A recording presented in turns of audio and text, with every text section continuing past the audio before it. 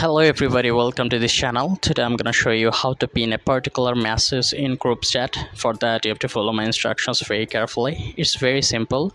First of all, go to your messenger. Now you have to enter into your particular group where you want to pin any message.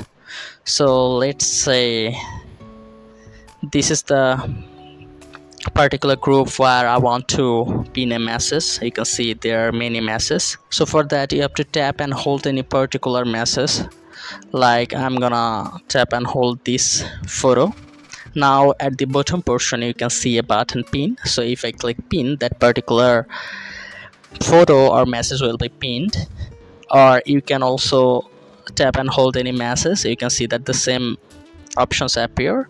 So let me show you how. Just click the pin and you can see that it's written you pinned a message. If I just click see all, I will be able to see all the pinned messages here, and the latest one will be appeared at the top. As I'm not able to see it, the other group member will be able to see it.